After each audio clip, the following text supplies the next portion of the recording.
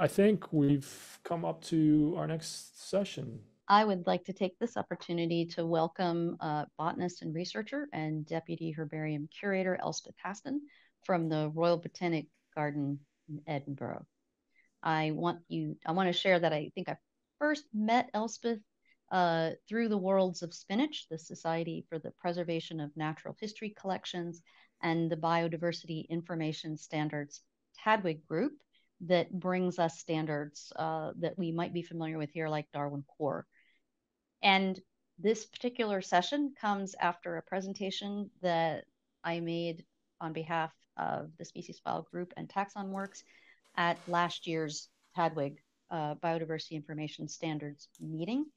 And then Elspeth reached out to me and said, Deb, what about having my students able to experience TaxonWorks? How would that work? What could we do?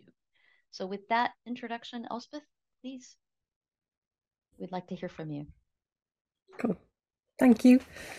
Yeah, it's great to be here. My first TaxonWorks together. I'm afraid I've missed a lot of it because I've been away, but it's great even to join the bit that I've been.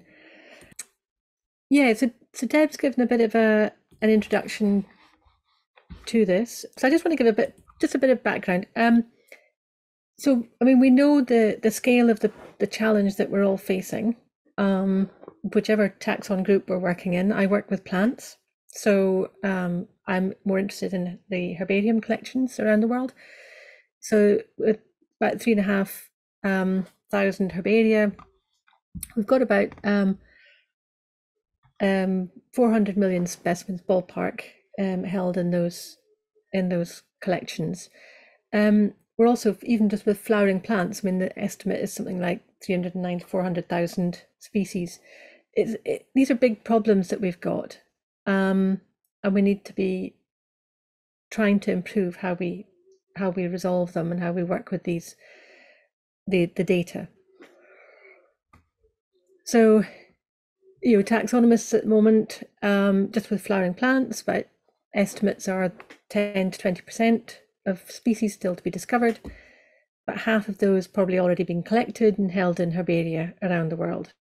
So we are working, really upping the game in digitization. So we're making those specimens more accessible to make it easier for people to do the research, but we also need really the environment and the tools where the researchers can bring these resources, the digital resources together, especially together with the physical specimens. So we need to make having the tools so that people can work with these massive amounts of complex information, and the tools need to be easy and intuitive as much as possible, or have opportunities for people to learn how to use them. So at Royal Botanic Garden Edinburgh, we run a course. We run a course on MSc, that's the master's course on the biodiversity and taxonomy of plants. And we're training the new generation of taxonomists, as well as other institutes around the world doing this. We're training new taxonomists who will be taking on these challenges.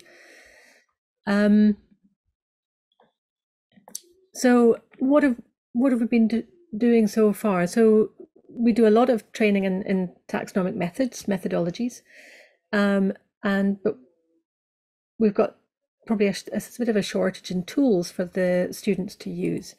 So we've been exploring the use of echinopsis. I know Nikki's on this call as well. So and this has been really good. This has been a nice solution for the students to have access to tools that will help them. So we've tested this out, and it's worked well, and we're going to hopefully expand student use of this tool. So obviously TaxonWorks is another option for the students to use as a resource. And one of the questions we were looking at there is, how can students get started? If you're a student, how can you get started in TaxonWorks? Possibly without necessarily joining an existing an existing kind of live group, as it were. So I want to say a big thank you to TaxonWorks for providing us with a sandbox. So this is potentially giving us a way in, and for the students, it's giving them a way in. So we've got this sandbox kind of learning environment, and we need to essentially build a training module for the students, but not only for the students, also for the people who are going to be teaching the students, such as me. So this is one of the challenges. And I think if I can develop something that works for me, then hopefully it'll work for the students as well. So the students get kind of work that they do. We do an introduction for web resources and things in their first term. So the idea would be we would give them an introduction to TaxonWorks, and they could then dip in, and the ones that felt more comfortable or wanted to kind of take it further, it would be available for them. The kind of coursework that they do a flora writing exercise, for example. They do a dissertation project throughout the summer. So there's particular uses that I think TaxonWorks could be something that the students might use. So as I say, we need a kind of short teaching module that we need to develop that for the students and the teacher. The kind of questions that I think we're thinking about at the moment are thinking about what the key tasks that the students would require for their work, so we could develop the training for those tasks in TaxonWorks. What is the best way to set up the student projects within TaxonWorks? That's something we need to think about. And what's the best way to populate the projects with existing nomenclatural and specimen data? That's something I'm particularly interested in, because they're going to be either starting from scratch, or if there's a way that they can pre-populate a project. And then we need to think about, well, what if the student wants to retain their work going into the future? So what if they use it for their dissertation and then decide to go on to a PhD, etc. They want to take their work going forwards. So this is kind of, I think this is really about discussion. So I really want to open up a bit of discussion, and because that's all I've got in terms of slides. So I'm quite keen to find out from you. I put a question in the chat. Is, how many people here teach taxonomy, or either as a course or part of one? And what tools or resources do you use in this respect? You can respond in the chat, but also in discussion. And I think Deb was saying that there are some students here as well, so it'd be great to hear from you. I'm also interested in how you all got started in TaxonWorks. Did you join an existing group? Did you start your own group? And what are your experiences? So I'm going to open up for discussion. Thanks, Elspeth. Those questions are really key. Like, I think you got straight to the heart of the challenges. So, answering just those 4 of them, if we could do that where we felt good about those answers, I think we would have something fairly special. But I think it's difficult to really fully answer those 4 questions. So I'm going to put those questions, I'm going to try and put them into the chat as well. Yeah, that'd be great. Okay. Yeah. So, Yeah, I would also, what were the 2 tasks? You said flora writing, and what was the second one?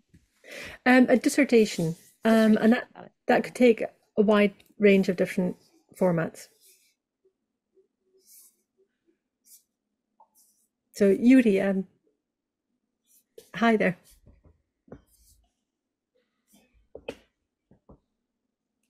Yuri, you wanted to jump in? Oh, yes. Yeah, I would be extremely happy to join to that and help because I'm botanist, I'm taxonomist. I did a PhD and spent all my career after thesis working databasing taxonomy, plant taxonomy. So, and I'm in this office, I'm not, say, experienced user of TaxonWorks in the sense of creating something there. But let's say I would be extremely happy to be involved in all these things and share my experience and learn TaxonWorks and also build some procedures exactly for building products, dissertations, and some learning tools, and exploring TaxonWorks compatibility with all baroque of plant nomenclature and plant taxonomy. Yep. So One thing I'd like, oh, sorry, Maria Marta. Yeah. Yeah. Mm-hmm. Thanks, Yuri.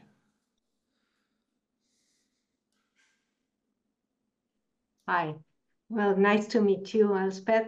I am from Argentina, from La Plata National University, and I teach Introduction to Taxonomy to our students' second year of biology. And I have not used TaxonWorks yet, but we do have a project that we have just migrated to this new infrastructure, and that is the Orthoptera species file. Is a catalog, a database based on Orthoptera. And we used it a lot, and I use it a lot for teaching the rules of nomenclature. And I think that, and I was thinking of using now TaxonWorks for teaching rules of nomenclature. I think these kind of databases are extremely useful for students. And I would like to collaborate with you in helping you in this producing that teaching module, and I can share my experience, because I was thinking of doing something for next year with TaxonWorks. So and I think that there are many things to be done and different programs that can be set for students. Sure. Within TaxonWorks, of course. Yeah, so I feel it could lend itself well to this kind of teaching. But I'm also aware, to be honest, I'm just starting, and with starting yourself without being part of a group, I think is probably more challenging. So it's an interesting. I mean, I think a resource would be useful for everyone, but I think it could be really useful for as I say, for teaching the next generation of students. I see Brittany just graduated from your master's, and but I think that's it. If you're doing a master's and there's something like TaxonWorks that you could use for your thesis, I think it could be really valuable. I can add two things there. I think like TaxonWorks really has a sort of at its heart, the goal was to be the tool that I wanted to have in my master's, right? Like it really, one of the themes is we came out of the PEAT program where we were partnered with researchers who were retiring, and wouldn't it be wonderful if we could hand off our database of taxonomic research at the end of our careers to the rest of our collaborators. So that definitely sort of fits with the theme and the goal. I want to briefly mention one other thing, that I would encourage everybody thinking about working on the course to think about it not as writing a course around TaxonWorks, but writing a course that TaxonWorks could adopt to. So I would love to have people come up with new tasks, that new interfaces, new processes that we could encode to meet the needs of the class, rather than writing the class around existing things that we do. So please don't think that, please think of that as an opportunity, that it really needs to be bi-directional, if not completely, you come up with the course and you think about how it should look and the interfaces that you should engage with, and then we build that as a collaboration. So I think that's really important. We're learning and evolving as we go on. Brittany has a hand up.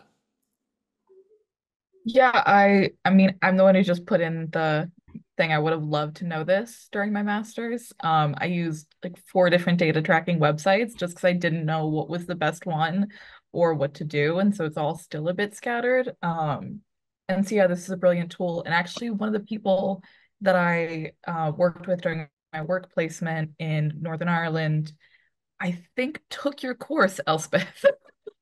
I think he was in one of your master's students a couple years ago, and he was the one who helped me figure out the like taxonomy of some of my insects. So hearing you say that was a bit of a full circle moment. Excellent. Brittany, can I ask where you would have gone in your master's to find out about tools? Where did you look for tools and not find something like TaxonWorks? Like TaxonWorks has been around for 10 years. Did you go to meetings? Did you hear from fellow students, teachers? Where do we get the word out about something like TaxonWorks to a student, who completed their coursework like you did? Yeah, so I mostly learned my tools from my advisor at the time, who was a couple years older than me, a conservation officer at the company Bug Life. And everything else I would have learned from my professors. I attended Queen's University in Belfast, Northern Ireland. So I don't know if it's just that area. Everybody tended to use iNaturalist, PlantNet, and sort of those app-based data interfaces. And I ended up just pulling my data off some of those and putting it in Excel and doing it by myself because it technically does belong to the company. So I didn't want to have it, out massively until they gave me the green light for it. But yeah, had my professors used it, because all the professors were researchers, and had they maybe even taught one course in it. So we talked a lot about biodiversity statistics through R and GIS and those type of fields. And I think course by course, getting it integrated as kind of one of those day on, day off lessons would have been really, really helpful for I'm sure many of us in my program. So I'm interested as well. Tommy, you've used TaxonWorks for curation. I just wondered if you would be able to say something about that process. Yeah, so I taught a special topics course for grad students a few years back about entomology collections curation. And it was a great way to teach, how to digitize something. What's a relational database? Most of which they had no idea about. Also helped to teach them stuff like Darwin Core and best practices for that sort of thing. But then there were different aspects of collection management where we had to just kind of go back to the typical, export it or hand type it in Word or Excel or something like that. So things like container management and printing out labels and how to do that. Or collections profiling, those kind of tasks aren't worked out in TaxonWorks yet. And we didn't teach, this wasn't a taxonomy teaching course. Like obviously that was a lot in there and they could build their projects around it. So like they all had to do some sort of project to present at the end of the course. And some students identified a bunch of unknowns and then showed how much they'd curated the collection. Other students did projects on best practices in pinning and labeling or something like that. But that was the tool that we used the most because they were doing the projects in the INHS insect collection, which uses TaxonWorks. So there were a couple places where we could have used a few tasks, but otherwise it worked pretty well. I think most of the students really enjoyed it and got a lot of practical experience. So I don't know if that answers your question, but yeah, no, I think it's interesting to see how people have used it for teaching, and identified sections that, as you say, we need new tasks. Honestly, I think I was using the parts that were less well worked out, whereas like the taxonomy and nomenclature parts, I think, especially now with key building and matrices and all that kind of stuff, you could do a lot of really cool modules in building keys. And honestly, I have learned about just myself. I have learned how to name and describe species, I've learned new things from trying to fit the rules that are soft validated in TaxonWorks. And so, yeah, I've learned a lot of new best practices. So honestly, I think I used the less well worked out parts, and it was still able to make it work to some extent. So That's good to hear. I do want to note that most people, like, I guess one of the questions was how many students have laptops that they could take offline. Back in my day, we had to install, our own software off the internet, our phylogenetic programs and our, PopStar and whatever. We just want to let it be known that TaxonWorks, you can install it and run it offline on your desktop with very little effort on almost all major platforms with just a couple of lines of terminal interactions. So students could be interacting with it in the course perspective in their own worlds. Elspeth, you also asked about seed data for a project, and there is literally a gem called data DB seed, and so we could write up the data. It would not take too long. I think in a day or two we could have a very nice framework with some tricky synonymy and some normal stuff, and the student would just run a single extra command, and their instance would be populated up with the content for the course. So there's technically those two things are very doable. Your question about how do they take their future with them? Well, of course, they can take that individual instance, but we're really trying to promote community use and building a lab around it. So they can definitely take that and work with it offline for the rest of their career, but taking their project that they might work with online and how that works with the communities that serve online projects is a major challenge for us still. Yeah, I think, it sounds great. What I'm hearing is really positive. And I think it'd be lovely if people can continue to put in chat any examples that they've, or kind of put a +1 if you've used it, and we can try and make contact as well in the future. Yeah, so Elspeth, so Heidi also stepped up and said she'd be lovely to help in any way. And I would like to add a sort of an added factor here. How many of your students might be students who are going to be learning to use R or Python in the course of what they're doing, or already have some of those skills sometimes? Because I was thinking they could also be, if that's interesting to them, they can be part of this aspect of the kind of thing Matt was talking about. Oh, we need the software to do X or Y, right? We need to add a task. We need to add something. And they could actually contribute that way also, if they were motivated to do that, right? If that was something that interested them or was part of their skill set already. Mm-hmm. I don't know how they come. Yeah. Yeah, that's probably going to be more challenging, I think. But I think, sorry, I'm just aware of the time as well, and you'll need to move on. So, but thank you very much for giving me the chance to kind of. Thanks, Elspeth. I'd love to be able to talk a lot more about this. I think there's a lot of interest. I'm also, again, this is you've heard it prior in the meeting, that 100% we could get NSF funding to bring together people for workshops here, though I don't know, maybe others here know about how international that funding can be. But if the species file group can help catalyze that, do keep that in mind in terms of bringing people physically together, or into some workshop framework as this moves forward. So thanks, super thanks to Elspeth, and I hope some connections were made. I think there were already.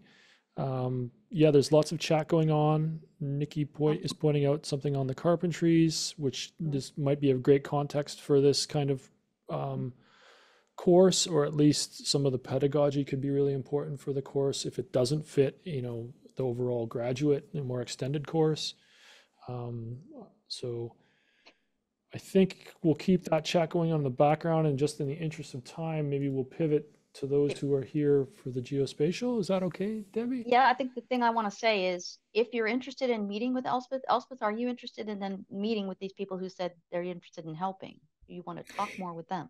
Yeah, what I'm not sure about is how that might work, but I think if people put their names down, we can maybe see if we can organize something. Yeah, and in the Google Doc, y'all, I'm creating a spot for that. So if you go down to the bottom of the Google Doc right now, I have a section because I might miss someone's name. So please, because Elspeth will need your email.